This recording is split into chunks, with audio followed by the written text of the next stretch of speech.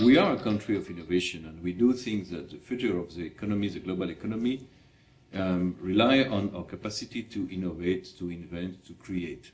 That's why we have organized this competition for innovation on 7 sectors that we have identified as key sectors for the future.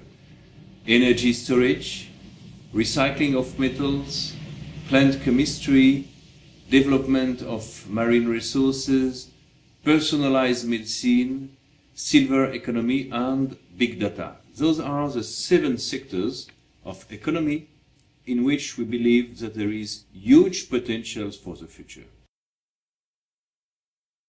The more I know Denmark, the more I discover your country, the more I realize how your country is dedicated to innovation. Tradition and innovation. And I would say a tradition of innovation. And that's why I think that in Denmark, more than everywhere in the world, there is a huge potential for participating in this competition.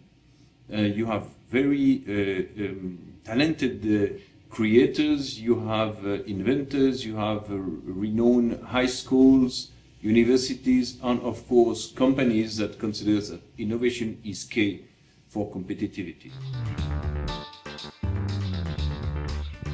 In France as well, we have a long tradition of innovation.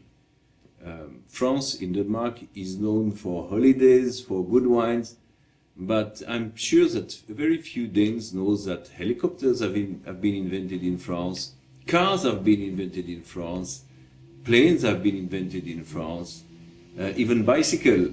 And more recently, we are very proud of the first artificial heart that have been implanted in the body and that works. This is a very recent French invention.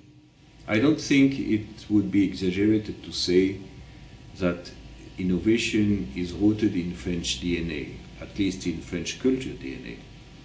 But it's also encouraged by our policies, in particular tax policies. We have a very new, powerful tool named the tax credit instrument, which is gifted with 6 billion euros per year in order to encourage, help, and stimulate innovation for companies.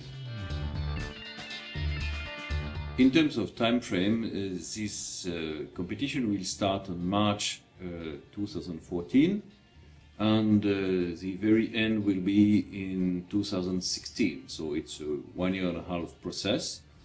And I invite all those who are interested to check on the website of the embassy. You will have all the details regarding this competition. And I think this will concern not only the companies, not only the countries, but the result of such a competition, according to the themes that we have selected, will be of great help for the future of humanity.